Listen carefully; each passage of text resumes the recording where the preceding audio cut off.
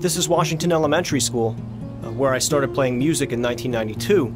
A block away from here is Sound Over Sound Productions, where I recorded my first CD about 6 years later. My music career was born on this street, and today, some of the same people I met on this street are helping me start another musical journey. It's been a while since I tried. The song is very personal. I wrote it when I was having a really hard time in my life, kind of had a little bit of an existential crisis, so to speak. And I think that's really what the song is about.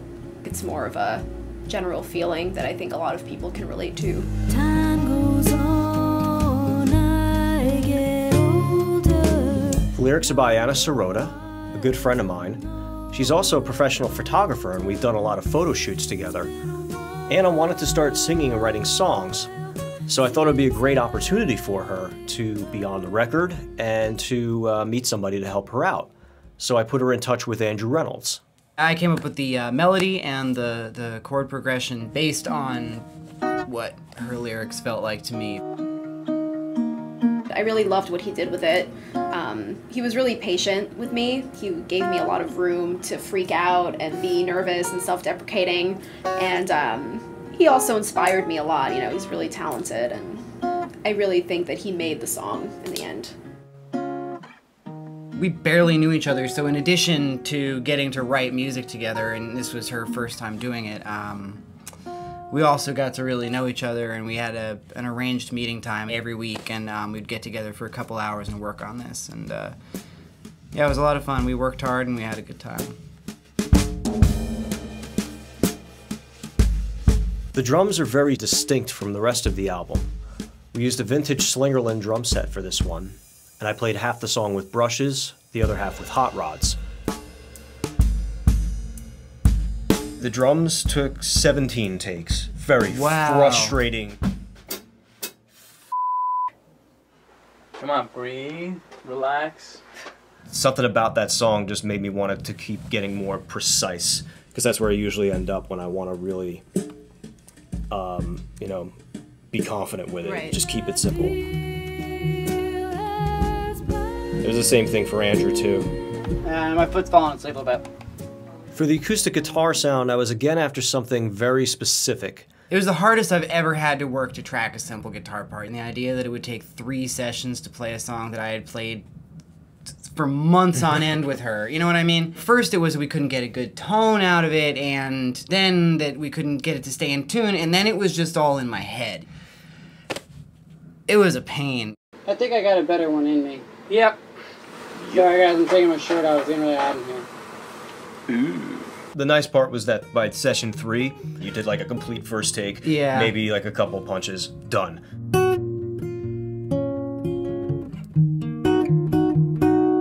I'm glad it's over, but it sounds good now, I think, too, you know, and I don't remember what guitar we chose, but I know we chose the right one. It's been a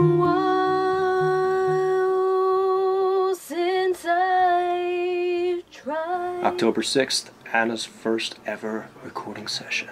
That was absolutely terrifying. That was the first time that I met John Bross. Remember the 3 S's. I always say, John, remember the 3 S's. Star, smile, strong.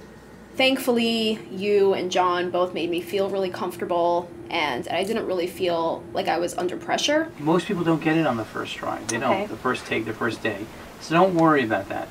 Just focus on singing the song and feeling it. Really try to get into the whole concept of the song. Put yourself in that place. So it took a while for me to get over myself and just enjoy the experience, but eventually I did. Okay, you're just a little sharp.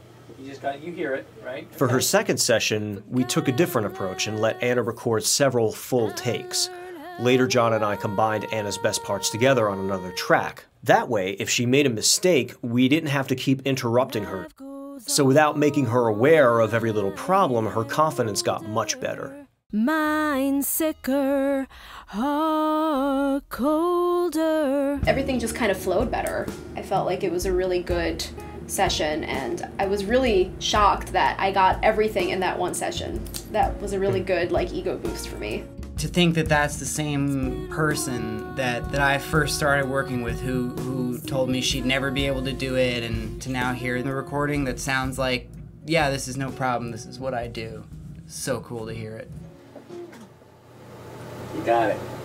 Andrew left some sections open for a solo, but we weren't sure what the part would be. We had been talking about violin being the lead instrument. I began picturing a woodwind or a brass instrument. And then you started talking about flute, and I was like, oh, okay, cool. And there was only one person I could think of to play that.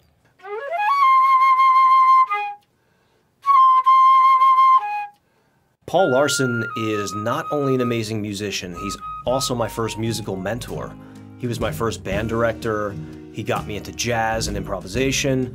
He taught me how to use a 4-track recorder, how to play keyboards, and it was he and the other amazing music teachers I had at school who constantly encouraged me to pursue this passion. I was like, okay, well, who better to help out the first timer than the guy who, the old timer. The old timer.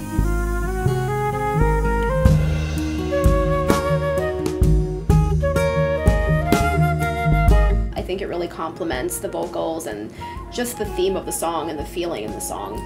It's perfect. Here I was alongside my first musical guru in the studio where I made my first CD with the man who recorded that first CD, who is also a former student of Paul's. And all of us are now helping Anna record her first song. It's like watching my musical journey come full circle. It's really beautiful. I felt really honored that your mentor was going to plan my song. That meant a lot to me too. That was beautiful, man. Oh, thanks, man. Really nice. John, what do you... The last step was to add a bass instrument. I was determined to find someone I knew who could play an upright bass. Greg Gutjar was already involved with another song for the record, and when he emailed me his biography, it said, Greg studied upright bass at County College of Morris. We didn't have access to an upright bass. As luck would have it, the man who introduced me to John Bross, that's Glenn Ayers, was in possession of his father's 1941 upright bass. So John and Glenn arranged for the bass to be dropped off at Sound Over Sound, and on April 15th, Greg came in to play it.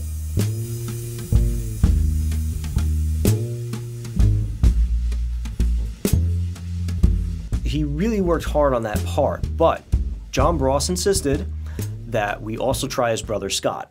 Here we are, in a room full of strangers.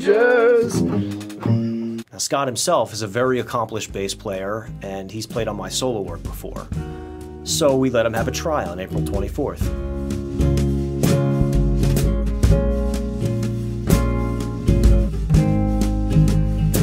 I hated having to choose between two great bass players, but in the end, we went with Scott's part. It was great, very subtle. It gave it a lot of depth that I felt was missing, and I'm really happy with it. What does the song mean to you?